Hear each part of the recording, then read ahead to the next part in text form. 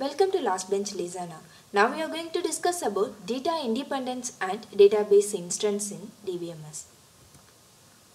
Database consists on different objects like schema, tables, views, constants, cursor, procedures, functions, packages, synonyms, etc. They have their specifications, tasks and values in the database. But they all differ from what we see on the monitor. That is, what we see on the monitor is the user-friendly display of the data. Actual structure and data are stored in different way. They are storage informations about the data and object structure. They are magic informations about the objects like their names, columns in them, total number of records, their indexes and constraints mapping between the tables, functions or procedures used in packages, etc. Their exact value for each record which are shown to the user. All these informations are different from each other in their own way. Here, levels of abstraction can be divided into three types: physical level, logical level and view level. Let us see all of them. Each data value and structure details of the database objects are stored in magnetic tapes, magnetic disk, optical disk, etc. These informations are usually the basic storage informations of any computer. This kind of information is called physical storage information and is usually lowest level of information. They are at least known to any programmer. This is called physical level of data.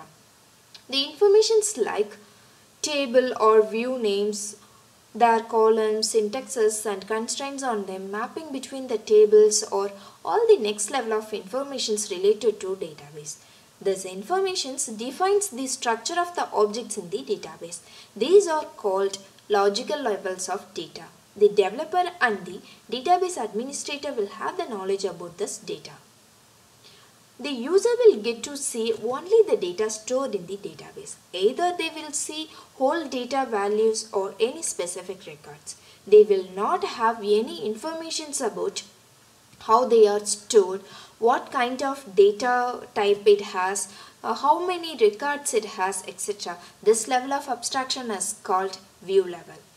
For example, in a student table, records of each student sees or view level of information. Columns, their data types, their mapping and constraints like primary key, foreign key informations are the logical level of information. The actual structure of the table and data are stored in server's memory. This is physical level of information. Physical level of abstraction is the lowest level of abstraction and view level of abstraction is the highest level of abstraction. Low level schema changes will not affect the high level schemas and their applications.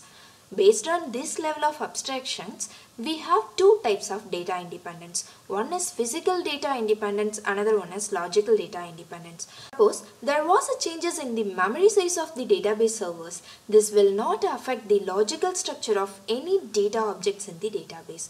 They are completely independent of the physical structure.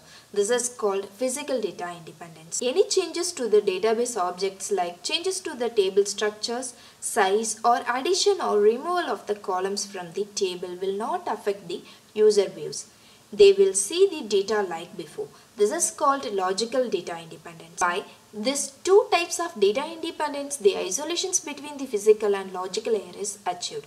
This helps in reducing the time and cost occurred by changes in any one level in the database.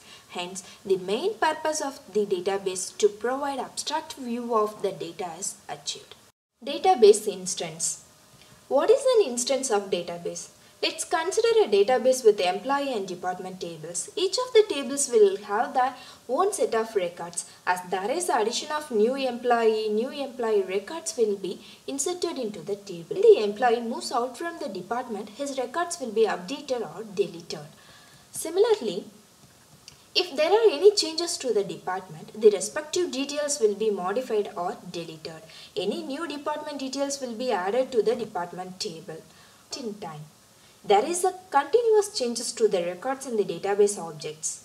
There will be either increase or decrease in the number of records or there will be changes in the existing data. Any particular point in time, there would be one particular set of records exist in each of the objects, satisfying all the conditions of the database. This is called an instance of database. That is, at any particular point in time, what is state of the database with the data values in its objects is called database instance. It changes from time to time.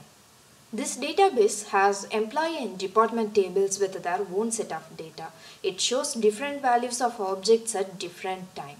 See here, at 5 p.m. and department tables look like this. We can add new record to the employee table at 5:1 p.m.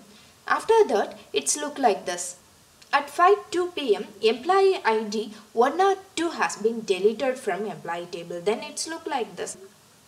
Each set of employee or department data set represents instance of the database. Would you need more updates? Subscribe here. Thank you for watching.